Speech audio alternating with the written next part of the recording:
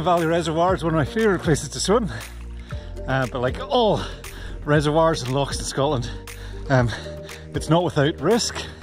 So when you do decide if you want to come and swim here, make sure that you're doing well so within your capabilities, because yeah, this is a late August day and it's beautiful and it's sunny, but it's actually quite cold once you get more than about 10 metres from the edge of the loch.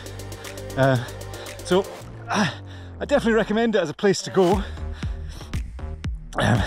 What I would normally do is swim from here and head straight across. You can go across there to Micklebin, 700 metres, and then swim back again.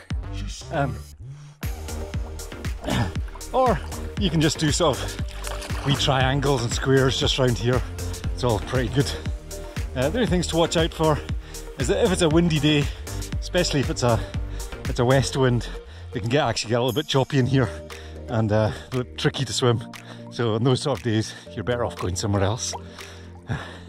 And in the sort of from about April onwards till about now, I think you might even spot an osprey. So just make sure that you don't look like a delicious dinner that an osprey might eat, because otherwise he'll come swooping down and get you.